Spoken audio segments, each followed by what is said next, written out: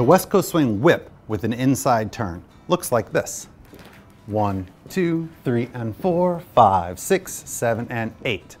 So you take a basic whip where we have 1, 2, 3, and. But as I cross on the 3 and, as I cross on 4, my left hand starts to come up. 4, to let her know she's going underneath this arm. On 5, I let her pass, but she's now turning to her left. 5. Now it feels almost like an underarm turn for 6, triple stepping, 7, and 8. We'll do that from a different angle. So again, the prep happens from the 3 and into the 4 that I start to lift my left arm, and it's called an inside turn because the hand passes inside of the two of us as opposed to the hand going outside. An outside turn, my lead hand goes away from my body. An inside turn, the lead hand comes into my body. So we have 1, 2, 3, and. This is where it starts to come to the inside. 4, right? So it's on the 3 and to the 4.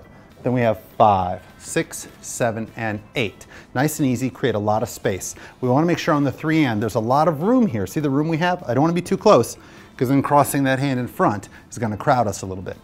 So we have 1, 2, create the space.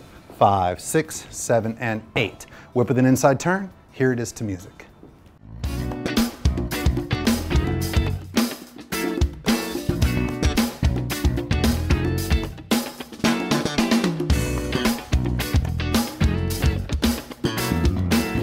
There's your whip with an inside turn.